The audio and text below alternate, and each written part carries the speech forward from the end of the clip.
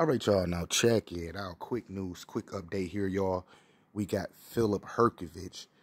He's added to the undercard of Anthony Joshua versus Adam Wally. Deontay Wilder versus Joseph Parker is going to be the co-main event. Now, this card, y'all, is loaded with heavyweights. It's loaded with heavyweight fights.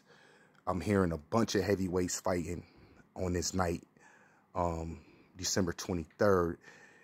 Now I'm hearing Frank Sanchez might be fighting on this card, y'all. I'm hearing Mark Piccoli might be fighting on this card. We got Daniel Duval versus Big Baby Miller official on this card. The big new heavyweight, they call it Mike Tyson Russian. What's his name?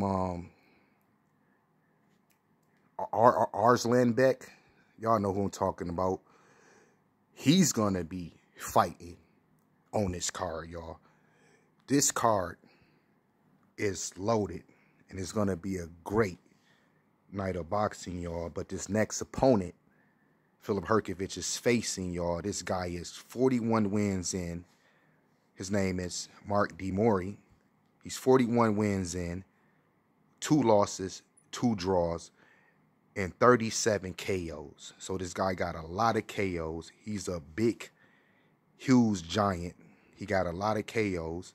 His KOs is near matching his wins.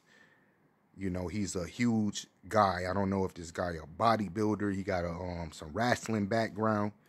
This guy is huge, you know. This guy is on an 11-fight winning spree, y'all. 11-fight winning spree in a row. 10 of them by knockouts. 10 of them by knockouts. He's been on a winning spree since 2016 when he lost to David Hayes. So he lost to David Hayes, one of the opponents that he lost to. He was pretty active, I would say. He was pretty active in 2019. He got 3 fights in 2019. No fight in 2020. He got 1 fight in 21. Then he got 1 fight in 2022.